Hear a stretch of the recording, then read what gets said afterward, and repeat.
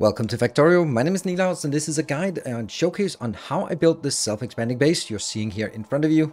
I released a time-lapse video not so long ago and that was just basically showing you how this was all done, and I encourage you to check that out first. So this video is more in terms of how I did it and not so much what it actually does. So if you are interested in the more technical things, if you're just looking at how was it actually done, then this is definitely the video for you.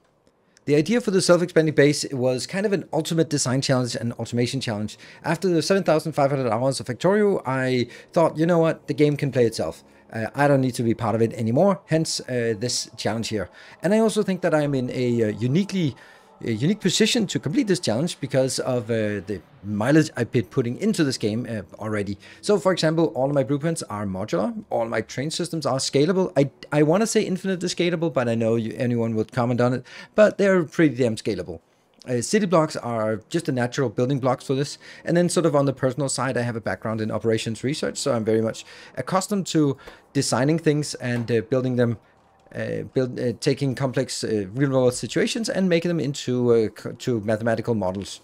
Also, I have 15 years of experience on designing and building software from the ground up, so I'm very good at managing scope and figuring out what is easy and hard to do. And then maybe most importantly, I have a community that's full of developers and engineers to help me on the journey, because this is not a one-person project. It is me sort of sitting at the helm of it, project management, product managing it, but a lot of individual contributors adding in and coming up with ideas for this build.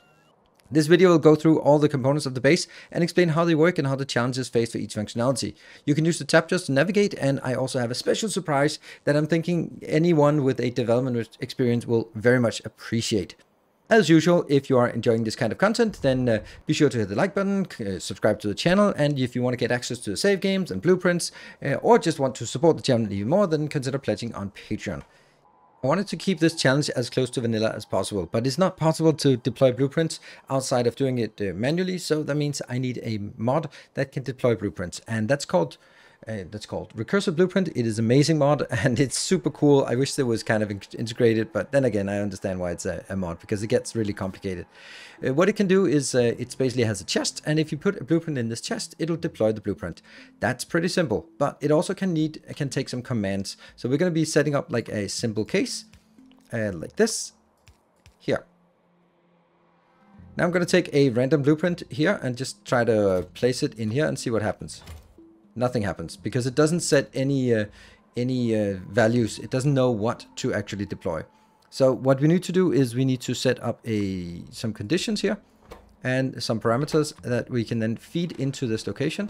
There are 3 parameters we want to get. It says the construction. This is the blueprint number. Then it is an X coordinate and a Y coordinate. You can do a lot of other stuff as well, but those are the ones that I'm using. Those are the ones that are relevant to this one. And that means if we do this, then it should deploy blueprint number 1 at a starting position 10 to the, compared to where we are, where this container is, it should have the start position of the blueprint shifted 10 in the X direction and 10 in the Y direction. There we go. And it has now deployed a blueprint here, and obviously it's not really working. There's also an extra mod added here that just tells us what it's actually doing, and you can see here the blueprint is now deployed. So that means this is how we determine. So we need somewhere to tell what blueprint to deploy, because our blueprint here has a lot of different blueprints, and we need to be able to tell it where to deploy it. And then the last one is we need to be able to tell when to deploy it. So those are the parameters we need to solve with this deployer. Now this is a little bit of a mess. It actually looks a little bit like a mess, but it actually there's a method to the madness of all of this. So it has a number of conditions. We see the central point here is the deployer. What's really important is that when you put into the deployer, you have to move it out immediately, because otherwise it keeps stamping down the blueprint on the same location. That's not necessarily a problem, but that's certainly not what we want. We want it to stamp down the blueprint on one tick and then move on in the next tick and then get it out. So that's why this one doesn't have any conditions. It simply just moves it out of the box. So we now need to look at what are the options for moving through this cycle here, because this has to be a complete cycle. I'm making a belt here because I actually want it to take a little bit of time. I don't want it to go sort of insert into a box, insert into a box, insert into a box, because then it can just operate too fast. What are the conditions we actually want to govern this by? Well, I want to make sure that when we deploy a blueprint, the robots get busy, because that means they start working on actually deploying it. Then after they are busy, I want them to be idle again. And when they're idle, that means we can deploy the next blueprint. And that's basically the cycle. First, we have to sort of measure, are they busy? And then afterwards, are they idle? So if we look at this condition, this one says the Z is less than T.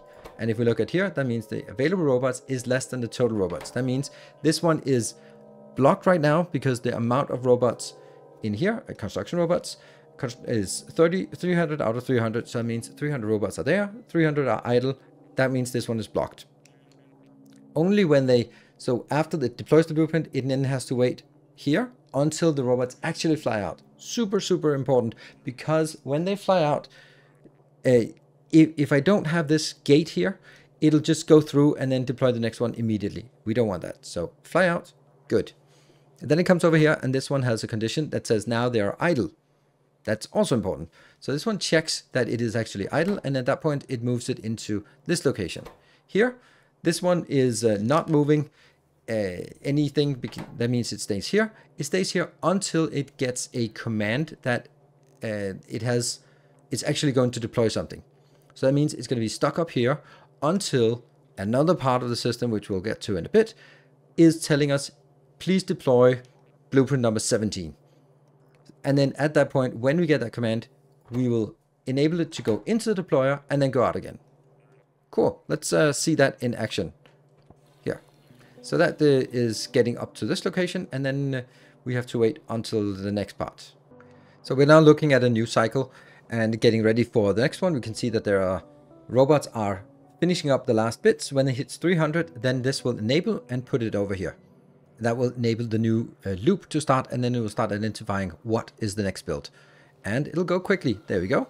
So now it is waiting for a robot signal, a construction bot signal that came in here. Once it had identified what to build, it'll build the next one, and then it goes over here. So this is going to be the idle location most of the time when the robots are busy. And as soon as they're not busy, it starts a new loop again, and then it'll wait at this point. So the next case is, what are we actually deploying? Well, we are deploying this blueprint book. This blueprint book, it is numbered. So all of these, I told you that it sends a construction bot signal inbound, and that number is 1, 2, 3, 4, 5, 6, 7, 8, 9, 10, and so on and so forth. So I can actually determine exactly which one is going to be deployed. If we look at these blueprints, you can see that they are all beautiful city blocks. They work really well. They all attach exactly to each other. If we go out here and look at some of these, they work in a way that normally I would have my sacred path. Now I have my sacred train line out here.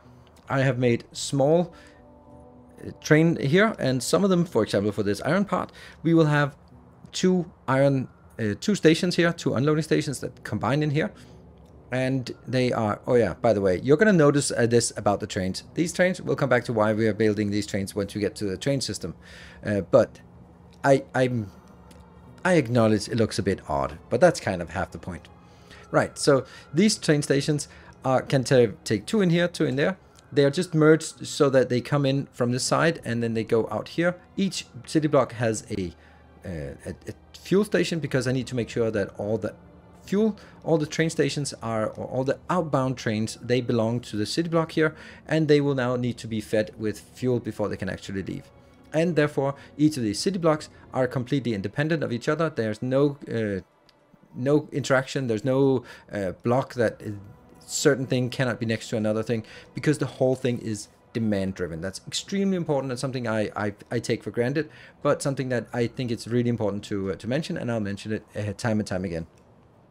So each of these just takes the inbound materials and then provides the outbound material, and that's how each of those city blocks work. We have our power city block as well, also just providing some blocks here, and those are the only ones that's there. Let's have a look again at the blueprint book. So I have just made all the different. This is really all you need to make an entire base. This many blueprints. So it was something that surprised me a lot, like how little is actually needed for building an entire entire factory. So now we looked at the rhythm of how to deploy it and also what is being deployed, but then we don't know which one's going to be deployed at any given time. So this comes up here. This is what I call the brain. And for anyone else who, or if you've seen anyone else make a self-expanding base, they have a monstrous amount of circuits. I don't, for two different reasons. Maybe even one reason: debugging. This is something I know very well from my real world experience, is that you have to make things that are supportable, maintainable, and debuggable. And a monstrous array of circuits is insanely difficult to debug because there is no, like, you have to invent breakpoints yourself and this. So what I have decided to implement at the advice of people in chat, and then we sort of expanded it from there, is that the whole logic is working with a belt. So what we're going to do is we are going to restart the rhythm here, because I removed the blueprint. So I'm going to go in here. And what we need to do is I'm going to still here. I've used the blue belts because so I can see the difference here. There are two loops. One loop is for my Nilaus coin, which is, by the way, if you have downloaded the save, the Nilaus coin is now on the blueprint, the mod portal, so you can actually use the blueprints now. So there is a loop here, outer loop, that goes all the way around. Technically goes to bypass, but it will never bypass, but then it goes through here. So on the red belt, this is for the Nilaus coin. This is basically the pointer of where we are in the code at any given point. And the other one, the blue one, is the marker of what we are actually building, so that each of the city blocks that we can build in our blueprint book, it corresponds to, you can see here, each of these correspond to an icon here that corresponds to that icon. And some things like the satellite is for the rocket science, for example.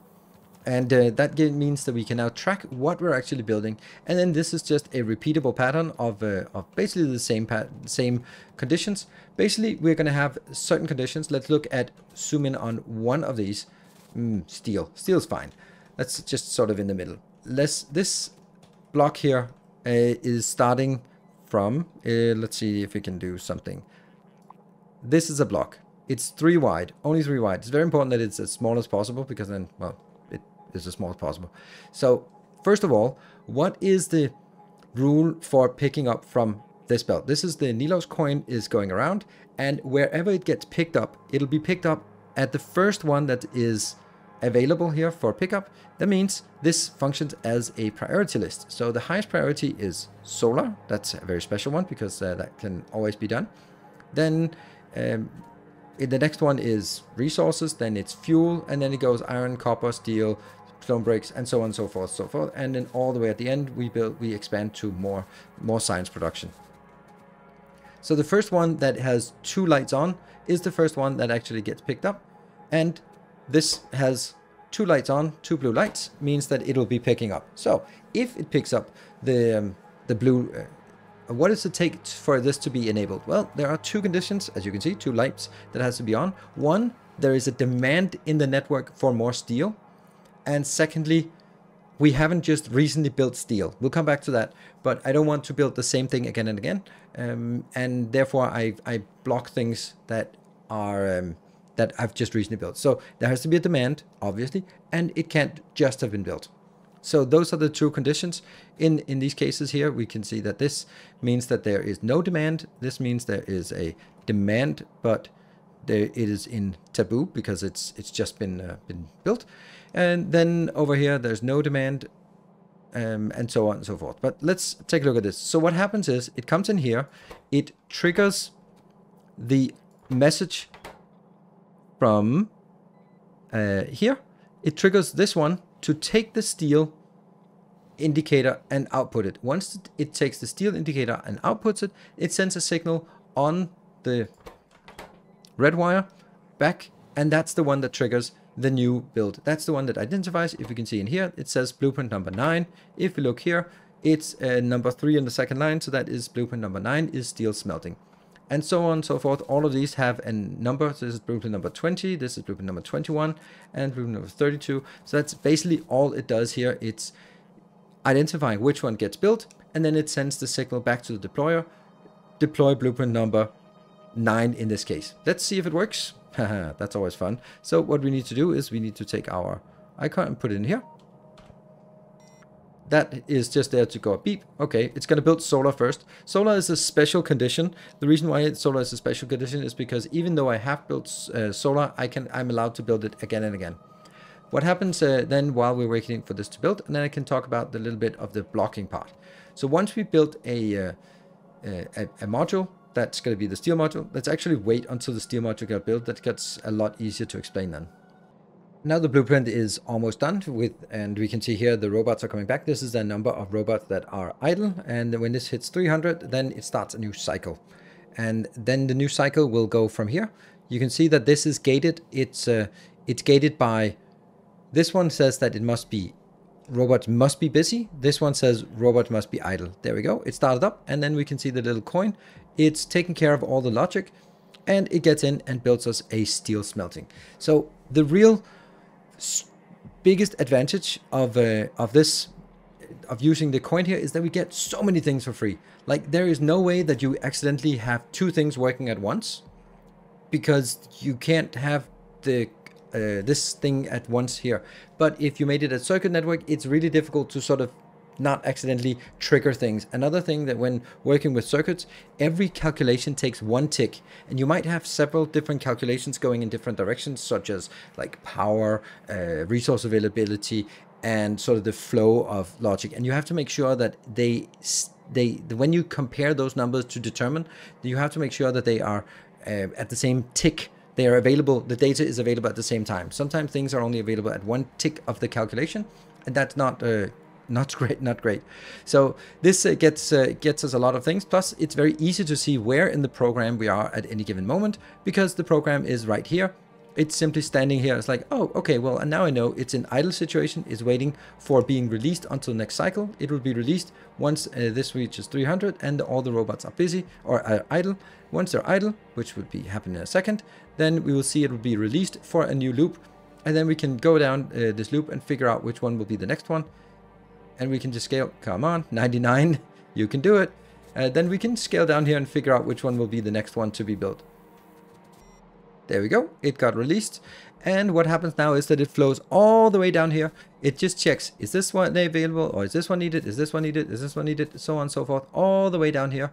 You can also see that there is an extra third condition here, down here at the end. And that means is because I built the science in exactly the same quantity as we need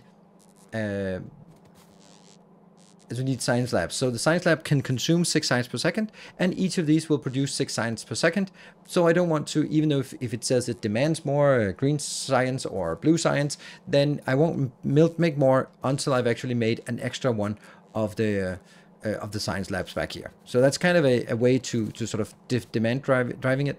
And we can also see that it's now started up some low density structures, which will probably trigger some more things. Let's look a little bit of this one. This is called a tabu list. The tabu list comes from operations research, and the first thing is that it is spelled T-A-B-U. It's not a misspelling. That's how it's written in the literature, and that's how it is spelled. And that way, you know, it's a reference to operations research.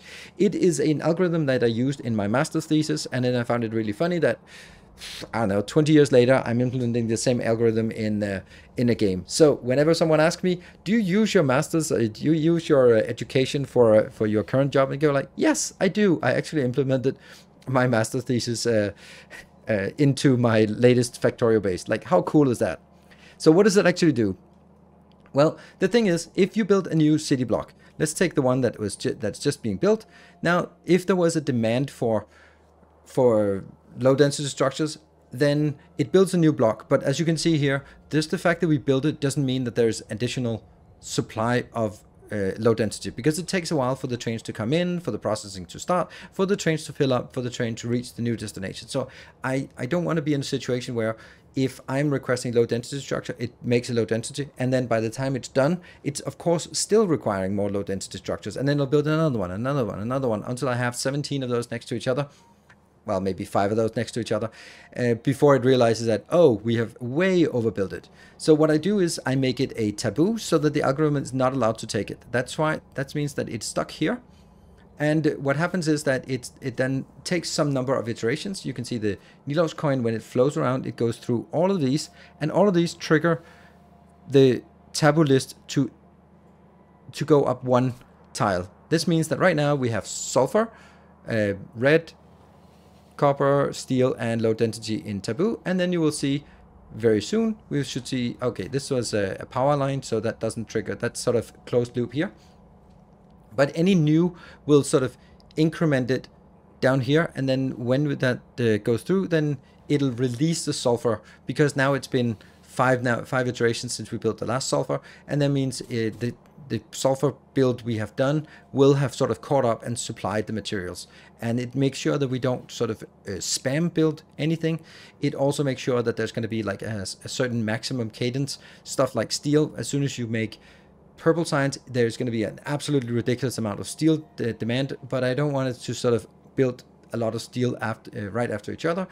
I wanted to make a steel and then put it in the taboo list, and then it has to wait like 5 other iterations where it makes something like stone bricks or red circuits and something like that, and then it comes back, and then it can make steel again. Stuff like green circuits and steel are in high demand, so they're going to be built more of those. That means that they will just barely jump out of the taboo list before they'll be sort of selected and built again. And we now see, hopefully, there we go. That was rocket fuel that gets built, and that goes now into taboo. Rocket fuel is now in taboo, and as it goes out here, now sulfur goes back out of the taboo list and goes back into being available. And when it's available, it can also start working. But I can't take anything that's not available. That's why I have 2 lights. One is demand, and one is it even allowed to be built? So that's how the taboo list ensures that we have something. It's a super simple algorithm that serves a really strong purpose. Here we have the demand overview, where we can really visualize how this is actually set up. This is the red ones are the ones that are currently in taboo, and the blue ones, or the teal ones here, are the ones that are demanded. So what we can see is that the stuff that's demanded and the stuff that is in taboo are a very big overlap, because of course we demanded more steel, and then we put it in taboo, and that means it will flow through here, right? What's going to happen at this point is that it'll flow all the way through here. It'll probably want to make this, but I don't allow this, I think, because I already have enough of these. It just hasn't caught up. And that means it'll actually get into the unique position where it'll start making another science lab, and therefore the base will now start scaling up, and that will trigger a whole lot of new demand for the base. If we look at our production here and look at the science there, this is now gone up to here, 600. It should be, what is that? Well, it went up here. If we look at on more time, it has been very stable, and then it should be 360. That's the theoretical maximum it should be providing, and then it jumps up, and then it's jumping up, and now it's actually start working on the next iteration. Then what we see here is that because it's demand driven, we can go out and look at the demand here. This here, the way it generates demand is that it says it looks at the boxes in a station, and the boxes in the station, if they are empty, then it says there's no purple science because it's empty. So then it starts demanding purple science coming in here and demanding another block. It'll first demand a train, and if it's completely empty, then it'll also demand back into the network. So now we can see the stuff that's on the green wire here. Those are the ones that are being demanded in the network. Let's have a look, and that corresponds to the teal ones, and that means now it starts over up here in the loop. It starts over, and then it takes the first one that is available, and that's the one that gets started. That means now red circuits are going to be built, more of those. So we looked at now how it gets deployed, what it chooses to deploy, what gets deployed with the blueprint, but also now we need to look at where, because I need to make sure that it doesn't stamp the blueprint on top of each other. And that means I need an algorithm for placing the next one. And the algorithm that seems more obvious is a spiral algorithm, which means that it goes up and then around, and then goes around and around, around, around. And that is a pain to do. So that's what this thing does. And I didn't build it. I just blatantly copy-pasted it from a community member who was more clever than me to figure out a way to identify it. So what it basically outputs is the coordinates X and Y measured in city blocks. And every time you sort of send a signal in, it just returns where the next X, Y coordinates. You can see here it just incremented from 3 to 4, X. And that means that it realized that the next one was X equal 3 and Y equal 8. That was here, well, minus. And then it just increments to 1. And then it increments all the way over here. And then it starts going up. And it works flawlessly. And I have no idea how it works. But that's the beauty of having awesome community members that can then make stuff. And then all I do is I send a signal in and I interpret the signal out. I take the signal out and multiply it by 100 by 100. Because that's the city block size, and then I feed it into the next coordinates to feed into the deployer for the next iteration. Super neat that we can then take sort of call a little function that basically says where's the next one going to be located. It calculates it, it returns the XY coordinates, and then we have that stored for the next loop, and so on. And then we sort of increment it by 1. That's really nice. We basically call this function, and then it returns the output. Power management. Let's take a look at that, because that's an important part. And as you could see up in the demand here, we have 129 solar power blocks. So we are completely solar powered. The reason why I chose solar power is because it doesn't need any water, and water would be absolutely painful to manage. So this is the power management part. It works in the following way. This graph here is showing the percentage of accumulated charge. You can see it drop down to 99. That means the last light turns off. Each of these represent a 10-minute interval, sort of looking in the past, so we can sort of see a graph of the progression of how this is actually dropping now, because we are getting into nighttime. If we look out here, we can see the graph, and we can see that the solar panels lose charge at night, obviously, and then the accumulators start working. And as the accumulated charge here drops less and less, it'll now go to 87, you can see here. And this one is sort of for each 10-second slice of time, we can see that it now is sort of trending downwards. We can see this is the current, and it's now trending downwards because it's nighttime. The way that it works is that if it ever drops below 50%, which it is about to, then I will raise this flag. This is the SR latch that says make another solar power. That's the most important thing. Make another solar power block, and keep making solar power blocks until you're above 50% again. So that's why it's an SR latch, that it just says keep doing it. Even if it goes up, then you still have to build another one. See, now it triggered, and that means up here in our graph, that one has turned on, and that means the next loop, the next city block will be the priority for the solar block that comes in first. So that's really important. What's also here is that I don't want it to completely crash. You can see that it's going down quickly. If we look at this here, it's going down, and even it might actually crash before nighttime. So what am I going to do? Well, I am actually just switching off power, different smelting blocks. So the smelting blocks have a power switch here, and they switch off at various intervals. So that first I switch off the oil refining, uses a lot of power. Then I switch off stuff like steel.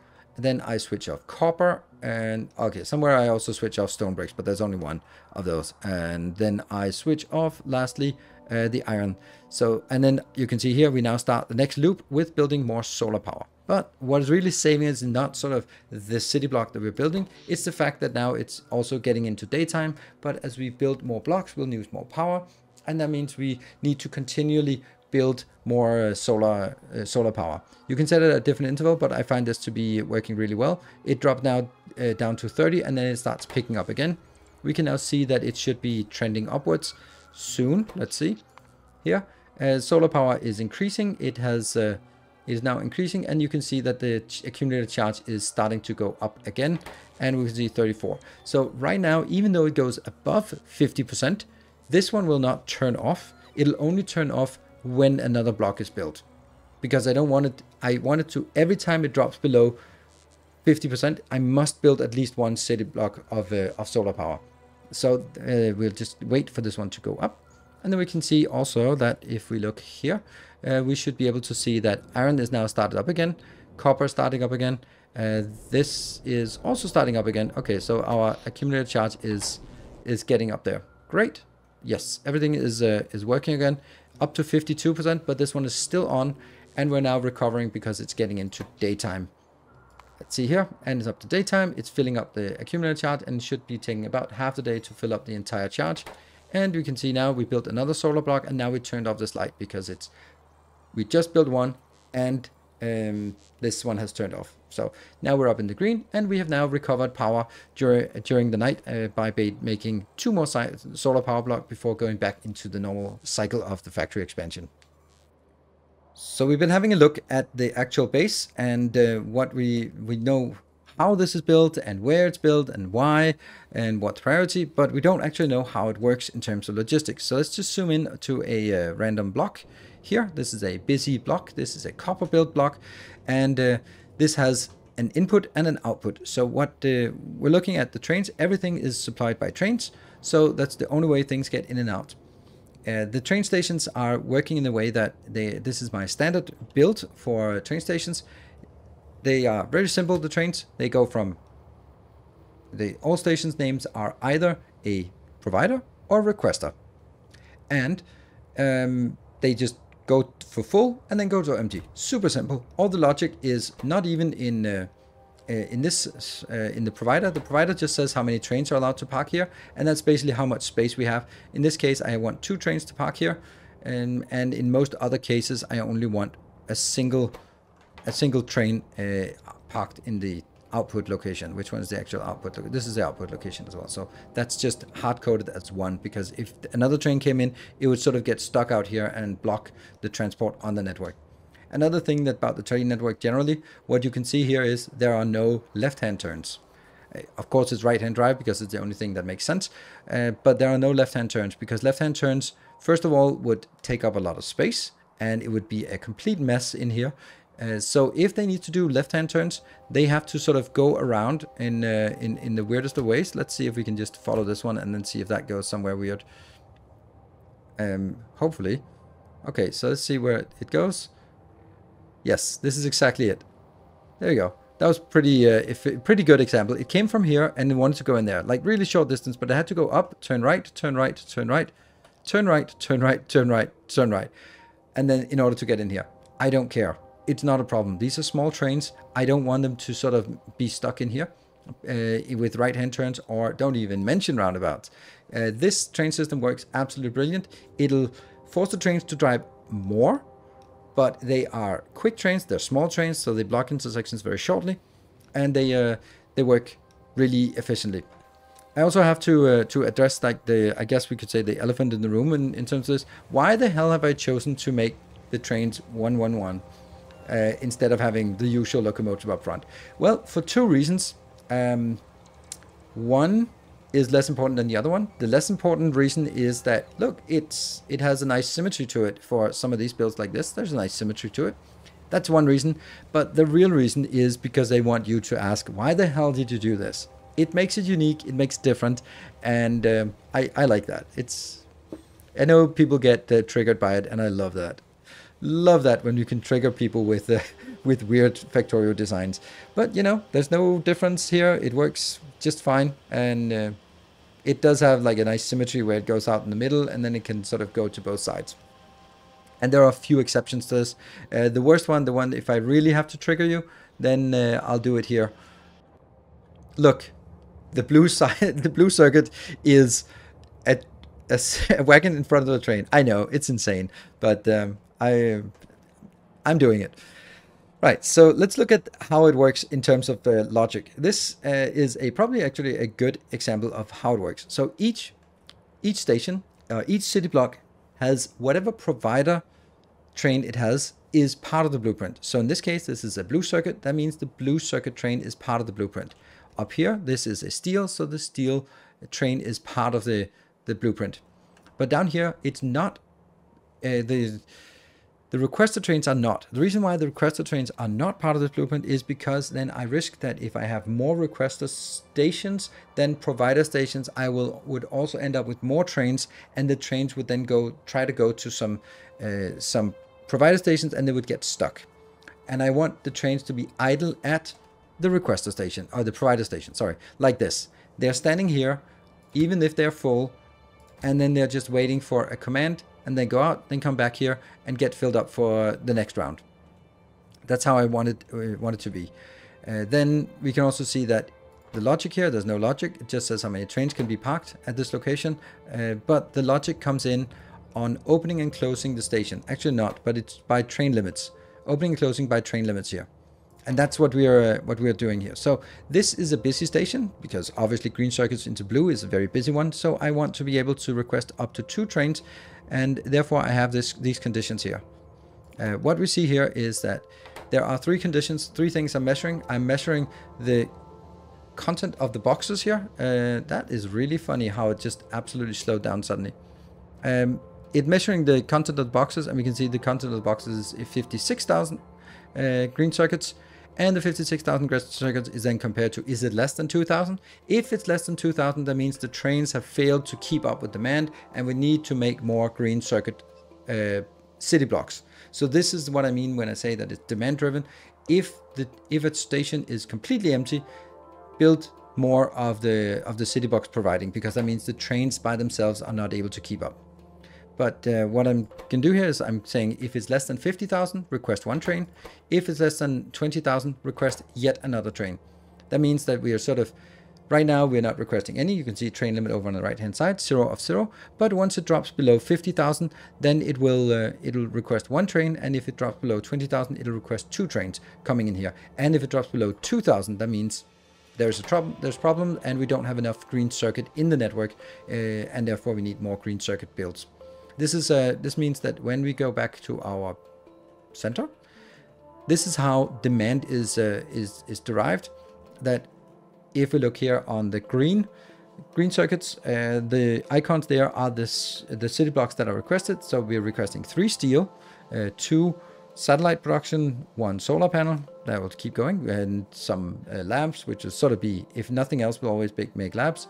Then we're requesting some raw resources, some green circuits, some blue circuits, some rocket fuel, and some yellow signs. So those are the ones that are currently being requested in the network, and it'll just sort of just start working on them. And since solar panel is there, then solar panel is the one that we'll be doing first, because that's always the highest priority. So far, what I have shown you is how it works. But anyone who has ever done anything relating to development know that things don't work. And in the beginning, I built something, and then I started letting it start. And then if it didn't work, I would sort of deconstruct the whole thing, or I would load a save, and then make the fixes, and then start it up again. Now that doesn't work, because this base is huge, and this takes 6 hours, I think, of constant running. And if I find a mistake now, what the hell am I going to do in order to fix it? So at this point, it is incredibly important to have a good work process to handle debugging in production. This is our production environment, managing our source code, managing our deployment, and all that. So I'm going to show you, because there is a bug in the system, and I'm going to show you how I manage debugging and updating source code and redeploying it to production. And this is, I think, if you're a developer, I'm hoping that you will appreciate this. So the first thing I was looking at, and I found this error, and I decided not to do it. If we see here, there's 2 steel being demanded. That's a problem, and it's just weird why there's always steel demanded. Because when I looked at the steel location, they were actually fine. So I started looking around for where the steel was demanded, and then I found an actual error in this. And this is what always happens with these kind of things. It's the smallest of errors. First, I need to find the purple science. Actually, there's a good way of finding purple science. I can go up here, and then I can just go to find that train, and we can go to that one, and then no, that one. Yeah, right. So this is the purple science. This is where steel is requested, and this one should not be here. So what I'm actually seeing is, you can see here, these are not getting, if you look at bricks, it says input signal 15,000 bricks. This one has no input signal. Why does it not have any input signal? Oh, the green wire is not connected from the boxes into here, and because of that, it doesn't work. So the easiest thing in the world, this is what you would do in a production system. You fix the production issue. Now immediately it works, and that was 1. Let's find the other one. Here. Was that the other one, or was that the one? Yep, that's the other one. We have 2 of those, and here we go. Well, now I fixed it in production system. This is not what developers do. This is what support does. They fix it in production system, but now what? Our blueprint is not updated, and next time a purple science block is going to be stamped down, it's also going to have problems. So what I need to do now is I need to break. Oh, it needs another round. It went just into another round. I'm going to pick it up here. So now I have paused the production system. It is not working. It's not going to make the damage any worse, but it's still up and running. You don't take Facebook down because you need to fix a code. You might stop the deployment of new features, which is what we've done. We've now stopped the deployment of new features. The loop is stopped. The base still works, and we fixed it in production. So everything works now.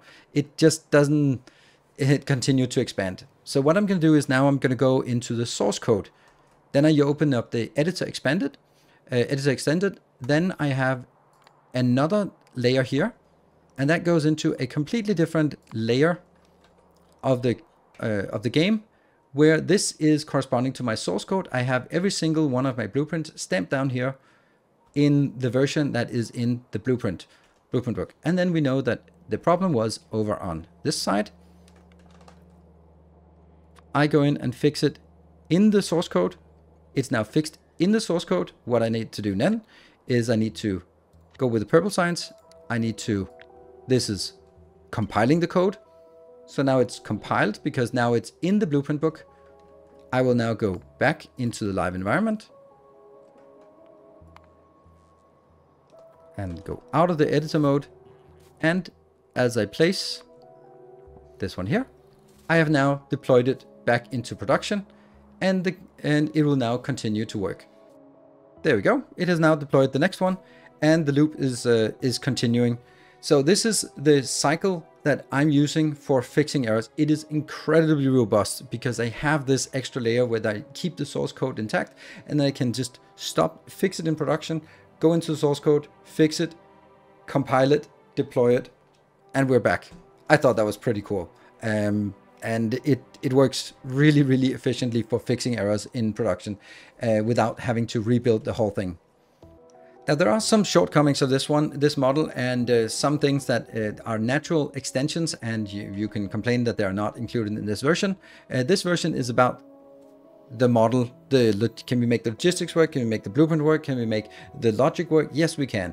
All right, so there are 2 things that are not included in this model. One is I'm using infinite resources when building a new block like this. You can see once it starts working, you will see that this one will just fly out here. Come on, little robots. Where are you? Are you not busy? Yeah, they are. Look at that. Blinky, blinky, blinky, blinky. We have super robots, but we also have normal robots. And that means all of these solar panels are not built. They're just magically invented. I could, not very difficult, say that this would be the first block, and then the first 2 blocks would probably be a hub that would sort of make sure that we had resources, and then I start to make the items needed for the hub so that we can actually get things working. That can definitely be done, and it would be an extension. The problem with that is that the base would flow a lot slower, obviously, because it would have to sort of wait maybe 10, 15, 20 minutes to build up stockpiles for the next deployment and then deploy it. Which means that from a streaming perspective, when I'm streaming this, it would be less engaging to look at because it would be a lot less times that things get deployed. But technically, there is no problem with actually building it. I don't think so, at least. And therefore, it could be done into something that's a natural extension. The other thing is in terms of resources, we're using infinite resources, and they are simply the infinite raw resource. They're simply invented in these blocks, and that means trains just get here. Adding an automatic identifier for the next block to get resources to identify if there are resources would be another thing that is very complicated. It can be done. It can't really be done without mods. There's a mod that scans a city block or scans an area for resources, and that would probably be something that I would add as a first loop. So basically, when you start, before you even start another loop, you scan if the next location contains resources. If it contains resources, then build a resource gathering block at that point and then sort of skip over and then continue the build. And that's probably how that would work. It's not going to be very efficient, but it certainly could work. And that would be one option. But feeding a base of this size would also require quite a lot of additional resources, because the base is, well, it is producing quite a bit of science as it is right now.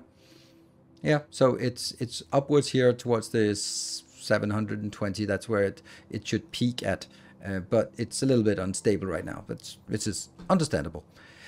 So that's where that means that it is a lot of resources that have to come in, and it would also require some a building that is scanning an area, which is not really very standard, and therefore it's an extension that definitely could be done, that I just haven't bothered with because I wanted a design challenge here, and that's certainly what we've completed.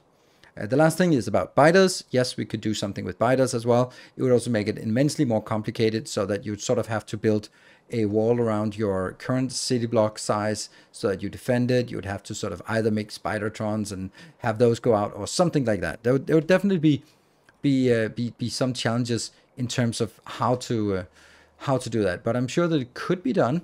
I've done some automatic expansion for biters before, and it can work. So those are definitely challenges, but it's not the core part. For me, the core part is seeing this base in operation and seeing it continue to expand. It has now reached a size of 289 city blocks right now, and it'll just keep going. And that's the beauty of it. It keeps going. And if you are a patron and have access to save games, by all means, download it, let it run couple of days, just see how big it gets and see when it breaks, because of course there'll be something that makes it break. It'll take longer and longer to get out and build those locations, but it'll still work. And you know what, maybe you can even get it to get a mega base level if you let it run long enough. Don't know, it'll be interesting. So that is basically the conclusion of this guide, and I hope that it's inspiring you maybe to start your own project. Maybe you want to download this and try your hand on this yourself.